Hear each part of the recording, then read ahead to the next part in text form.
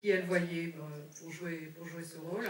Elle m'a parlé de Jesse et je me suis dit oui, ils ont déjà tourné ensemble, ils font effectivement un beau couple, c'est surtout des gens qui ont l'air tout à fait normaux, qui n'ont pas des visages de mannequins, parce que ils ont des visages intéressants. Dans les années 70, dans les films, des gens avaient des visages intéressants, ce n'étaient pas des mannequins fades comme aujourd'hui. Donc Imogen m'a dit moi je le connais bien, on a déjà travaillé ensemble, donc si tu veux je lui envoie le script, ce qu'elle a fait sur le champ en l'envoyant avec son téléphone. Jesse l'a lu très rapidement, on s'est rencontrés à New York, on a marché pendant des heures dans Manhattan et il a dit oui. Et en fait ce qui s'est passé, c'est que la même semaine où Jesse a reçu ce scénario, il avait reçu un scénario la même semaine disant voilà, c'est l'histoire d'un couple qui s'installe ensemble dans une maison. Et en fait, c'était plutôt un film qui était un commentaire sur la situation aux États-Unis entre les États républicains et les États démocrates. Et du coup, Vivarium, la lecture de ce script a mis en exergue combien Vivarium n'était pas justement une déclaration politique et un film prétentieux. Donc ça m'a aidé à choisir ce film. Est-ce que vous avez des questions?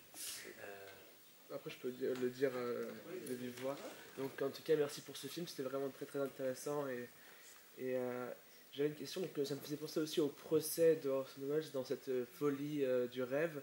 Et je voulais savoir si vous-même, que ce soit entre vous, entre les acteurs et vous, le réalisateur, si vous avez eu une interprétation propre à vous, si par exemple, si c'était des extraterrestres ou si c'était juste un rêve. Est-ce que vous avez déjà pensé à ça?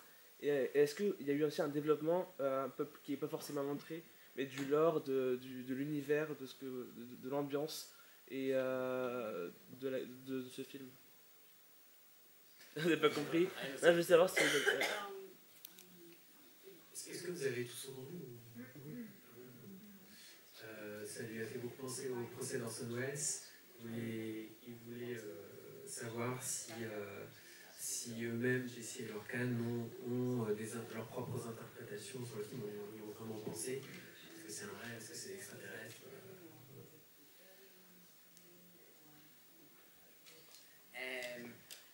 Yeah, I mean, I have my version of, and like when we were working on it, Garrett and I had to have, like, we knew the rules and what was happening, but then we pulled out a lot of information so that it's open to interpretation.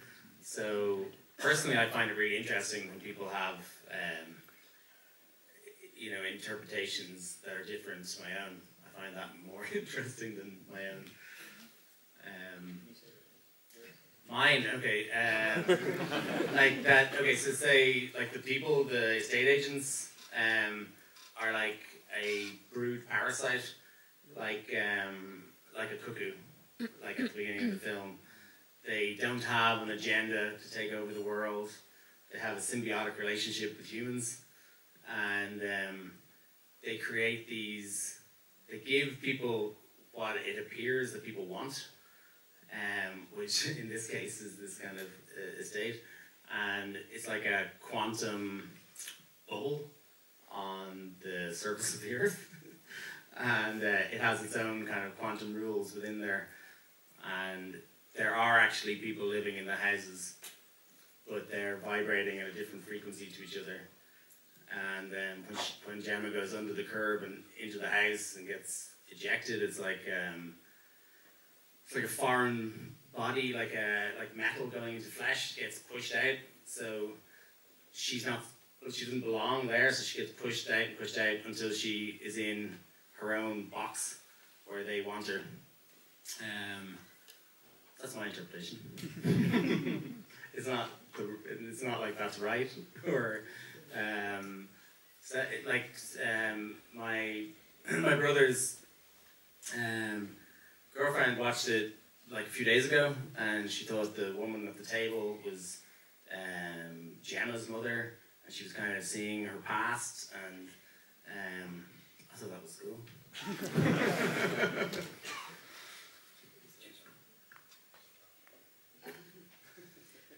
En fait, quand on était au stade du scénario, Garrett et moi, on avait, bien sûr, on connaissait les règles du film, mais on a laissé plein de points libres d'interprétation. Mon interprétation, c'est qu'en fait, les gens de l'agence immobilière sont des sortes de parasites comme les coucous, les oiseaux qu'on voit au début du film. Ils ne sont pas spécialement là pour prendre le contrôle du monde, ils vivent en symbiose avec les humains, mais ils donnent aux gens ce qu'ils pensent vouloir. Et je pense qu'en fait, on est dans un système quantique où tout le monde, il y a des gens qui vivent dans des systèmes parallèles à des fréquences différentes.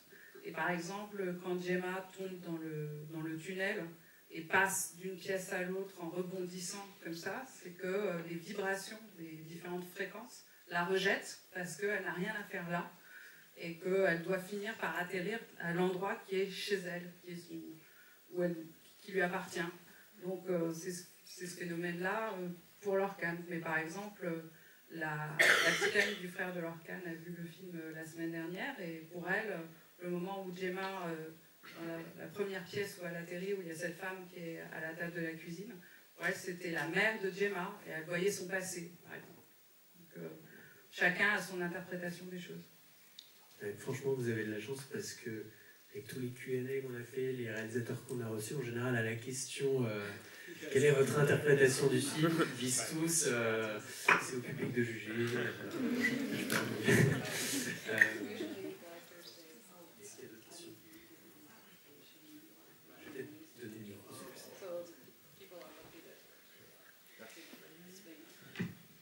I'm going to kill everybody here. Jesse and I have the coronavirus, just so you know.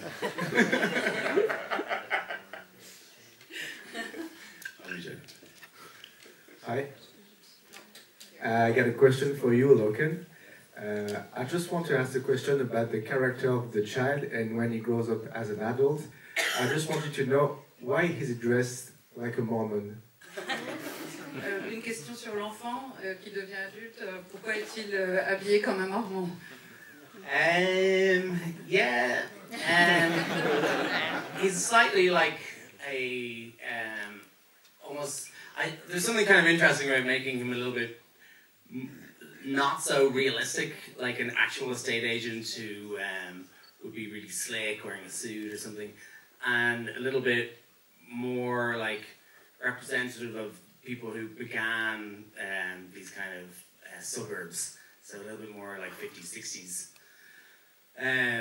with the short sleeve shirt, you know, but also he wears black and white, and they think in black and white in a way, and the TV is black and white, and a little bit like the way priests wear black and white and don't, you know, they're very kind of opinionated about one thing or the other, so all of those reasons. Donc en fait, donc il ne porte pas un vrai costume d'agent immobilier, il est plutôt comme à l'image des gens qui ont été les premiers à vivre dans ce type de banlieue dans les années 60, avec des manches courtes, etc. Et une époque où tout est en noir et blanc, la télévision est en noir et blanc, ils sont habillés en noir et blanc, la mentalité est en noir et blanc, les prêtres étaient habillés en noir et blanc, c'était plutôt ça l'idée. Des questions? Oui. Peut-être à voix haute et au... Oui. Justement, en fait, par rapport à ce que vous venez de dire sur le fait des banlieues américaines à l'ancienne, etc., les rapports qu'ont les personnages entre eux sont aussi assez dans cette dynamique-là, c'est-à-dire que le personnage féminin a un instinct maternel quasiment inné, alors que le personnage masculin, lui, est beaucoup en retrait par rapport à l'enfant, il n'y a aucun sentiment quasiment qui se manifeste. Est-ce que c'était volontaire de justement mettre en évidence les rapports familiaux tels qu'ils existaient avant, ou est-ce que c'est un commentaire sur la société actuelle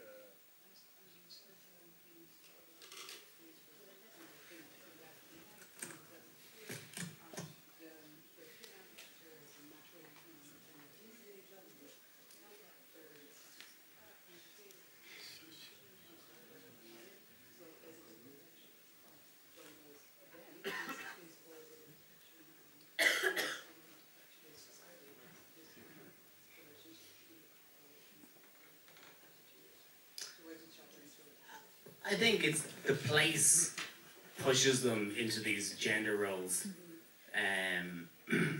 rather than it saying that this is what people are like. You know, that just that kind of repression and the environment and the boy manipulates them both and they're both driven to these different things. But obviously, it's a little bit reflective of society also. Maybe you, like, as the characters being, like your character being driven to kind of dig and... Yeah, I mean, once the boy, if the whole movie is like kind of a fever dream of like the worst case scenarios of home ownership or marriage or parenting, the boy is like a kind of Oedipus. Like he likes the mother seems to like him, and he kills the father, and he's, well, tries to kill the mom too. Yeah, so it's not that you didn't finish Oedipus, obviously, but at the end, so he gets his eyes out and then mom was happy. So, okay, so he didn't finish, but the first 2/3 are like the Oedipus story, and then the last third is your own idea. So you came up with 1/3 a movie, and then you took the Oedipus story for the beginning too. So you hook them with this classic story that everybody loves, Oedipus, and then do your own spin at the end. Yeah, that's it. And then you have a hit. So maybe you could do like My Fair Lady, but at the end, you know, she meets another guy or something like that. That'll be like your version. Yeah, sounds good. Yeah, I don't want to do that, but donc c'est plutôt l'endroit qui relègue chacun des personnages dans ces rôles très genrés. Et c'est en fait donc c'est le lieu et l'enfant qui les manipule et qui les pousse à développer ces genres, enfin ces stéréotypes. Et donc le film est bien sûr une hallucination cauchemardesque du pire de ce que peut être la propriété immobilière, la famille, le mariage, etc. Et le garçon, c'est un peu Oedipe, mais sans la fin. Ce sont en gros, parce qu'il aime la mère, il tente de tuer le père, enfin il tue le père, pardon. Mais le dernier tiers, c'est plus un mélange avec l'idée de Lorcan. Donc si on prend 2 tiers d'Oedipe, 1 tiers de Lorcan, on a un grand succès. Et donc partant de cette recette-là, on pourrait prendre My Fair Lady, et puis ben oui, bien sûr, et changer la fin, et on aurait un succès. Ouais, ça.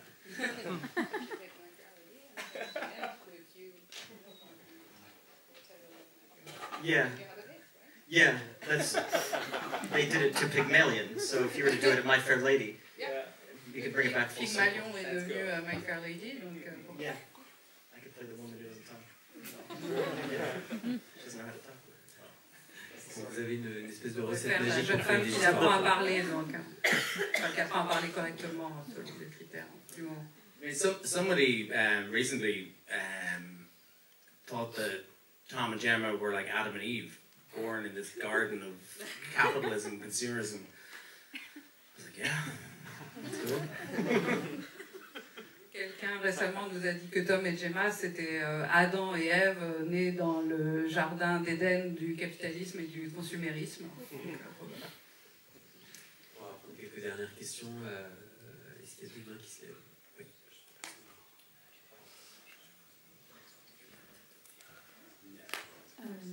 Moi, je me demandais à propos du jeune acteur, comment s'est passée en fait la direction avec lui, comment expliquer voilà, ce qu'il devait jouer.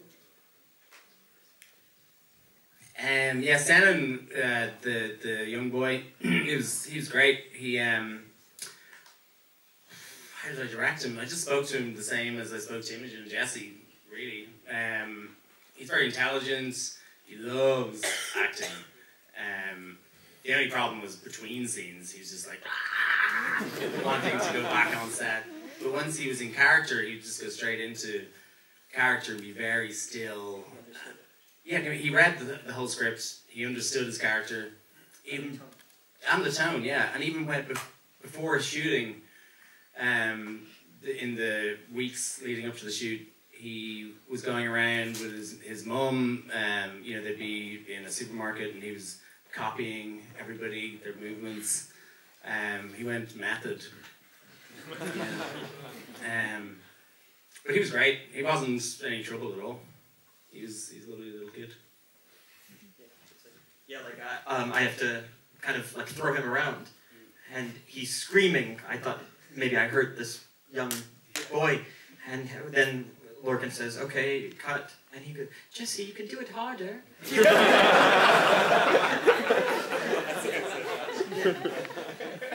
was unbelievable. I mean, kids are not like that. You know, it was really lucky. It's lucky.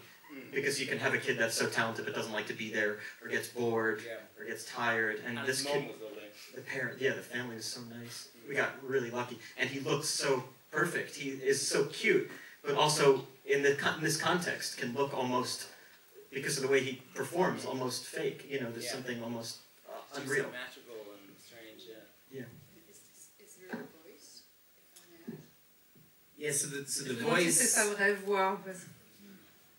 Yeah, will I continue, or do you want to... No. Okay, it's good. Okay, so the voice, that was one of the problems, actually. He was brilliant, but he sounded like a little 7-year-old boy. So we kind of need to dehumanize him a little bit. So even in the script, though, his voice was described as being kind of quite accurate, but a little bit wrong in kind of impersonating Tom and Gemma. So what we did was got Jonathan Aris, who plays the first estate agent.